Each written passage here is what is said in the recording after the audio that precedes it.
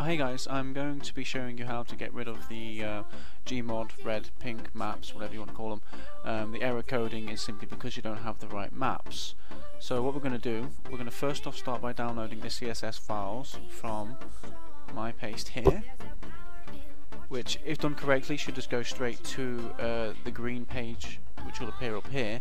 But with this one, it'll either ask you to say I'm not a robot, or ask you to put a capture card in, so I'm not a robot, and then authorize download. Don't click the remove capture thing, because that's just annoying and it will piss you off.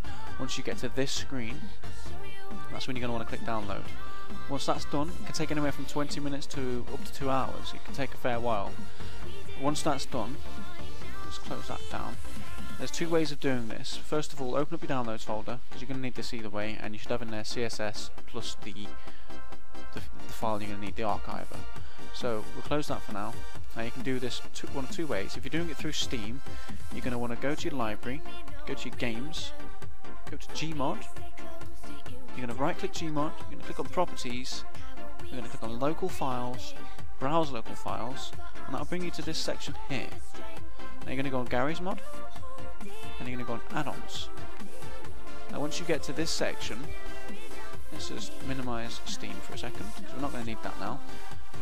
You're going to want to open up add-ons, open up the CSS. Once you've got the fraps file like the, not fraps file, the WinRAR file, you're going to want to drag it in here, and then just extract it in here as well. So drag it over, and then click extract here, and that'll do everything necessary. You don't need to do anything else after that. Now that was the first way of doing it through Steam. You can do it through another way. Go to your file explorer, go to your local disk, program files 86, Steam, Steam apps, common, Gmod, Gmod, add-ons, and that'll do the same way. Once you've done that, that will remove every pink error that you had before, and that means you won't have to purchase this bitch or this bitch, and that is essentially how you fix it. Thanks for watching. If you found this helpful, or you think I can improve on anything, just let me know in the comments and give me a like if you think it was useful. Thank you very much for watching. Bye bye now.